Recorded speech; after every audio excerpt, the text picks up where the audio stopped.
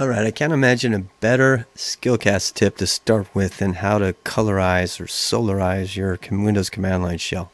Truth is, this will work for anything.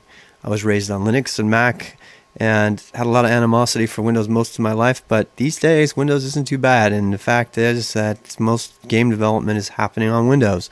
So you'll find my school, we use Windows primarily, and I also teach it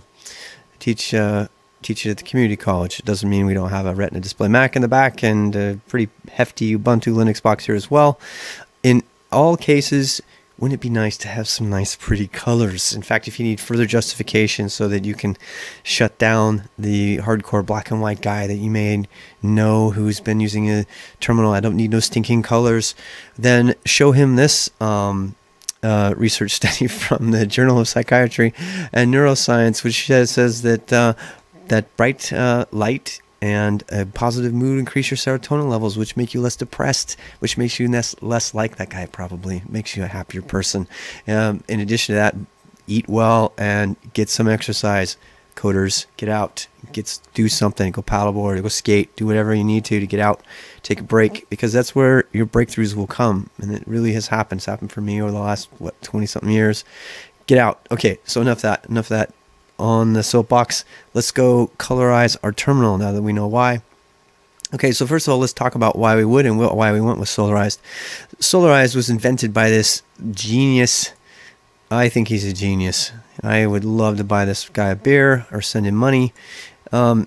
He did the research to find the best terminal colors, which is always something. As soon as somebody decides to put terminal colors up, for example, in PuTTY, here are the ANSI colors from Linux. You can see they don't always work. They certainly don't work on a Windows command line terminal, but you know, they may work better on a Mac or Linux, but there's no consistency, and that was his point.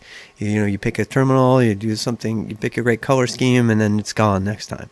So he found the most optimal colors. It's quite a left-brained approach to colored terminal, but he's exhaustively done it all and put it in everything, and he's got a white version and a black version, so no matter what, I'm sorry, dark and light, and unless you're on something that's really ancient, you're going to be able to use it. So how do you use it? Well, if you're on a Windows box, then you need to grab this invention, and Neil, if you're out there, you get a beer too, because I was like, this is spectacular, whatever, if you don't drink, whatever, but this is fantastic. And he went ahead and did the registry settings. I was in the middle of doing this and I found this and I was just very happy. This turns all of your consoles, anything with a terminal on Windows, into a solarized, beautiful creation. Okay, so what you can do is you can go out and download this file from him. I mean, you can just get it right here. You only need that one file if you just wanted to save it, but we're going to do it properly to practice our Git skills. Git clone, and I'm going to be lazy like a good coder, and I'm going to go grab the SSH URL to my clipboard, right click. By the way, if you right click and pasting's not working, guess why? I've said this a million times, go turn quick edit mode on. This is Git-Bash. Hitting enter. There's other tutorials about Git-Bash, by the way. Okay, so now we have Neil's wonderful registry settings, and we can enter them. Now, I happen to know the command for entering these from the command line on Git-Bash. In fact, it's right here, line 17. Boom. That will work for me because I have set up, my machine knows where regedit is, because I have set that up, and there's a tutorial about how to do that. But if you don't necessarily want to do that, or you haven't watched that tutorial yet, you can just go and start regedit like most Windows nerds do. And there's your registry editor. We can go into file, we can do an import, and we can go find you. Where do you live? Where do you live? There, I go to the desktop. No, I don't want the desktop. This is where my Windows skills come in. I am very much a Linux guy, which is why you're going to see that. Lots of junk on here, but I'm going to go find the one I just loaded. Where is it?